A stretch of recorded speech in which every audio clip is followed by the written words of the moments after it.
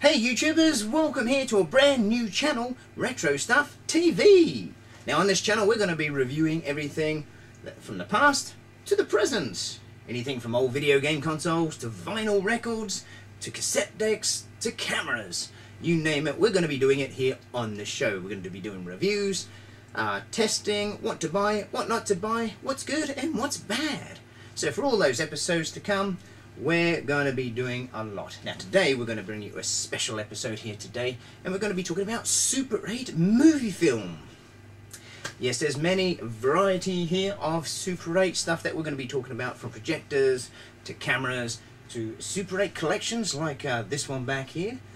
But today I want to get down to the Super 8 home movie market. Now your dad was probably filming in Super 8 in the 70s and 80s because he couldn't afford to buy one of those video cameras that sat on your shoulder for about $3,000 or pounds.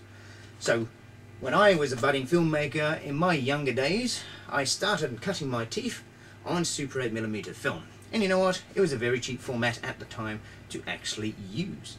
Now I've been digging around in my vault and I've unearthed a lot of old rare footage that I'm going to be showing you here today. Now the footage I'm going to be showing you is of a period in Australia on the Gold Coast between 1987 and 1993.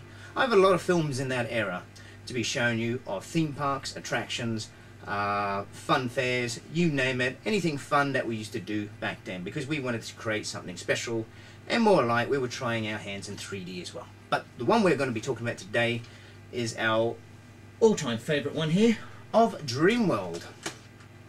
Yes, on here we're going to be showing you Dreamworld of 1987 and 1989, back when this park was a very different place. It was a magical place that a guy called John Longhurst built with his own bare hands on the digger.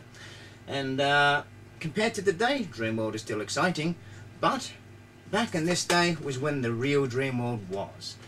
So, as budding filmmakers, this was our first day out filming, as learning as we were going along to make films.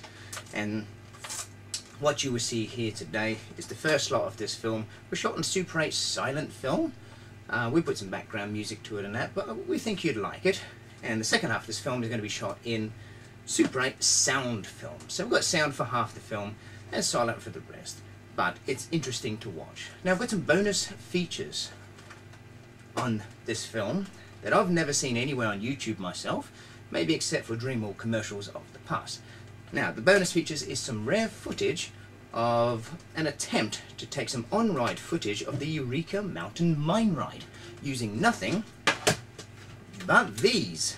Now this was the actual camera I used on the Eureka Mountain Mine Ride to do front seat views and filming the ride for most of the entire way around. Now we wanted to do this to get a special 3D effect and turn it into 3D. However, at the time when this Dreamworld film was made, it never got to the stage of editing due to other projects and financial cost at the time.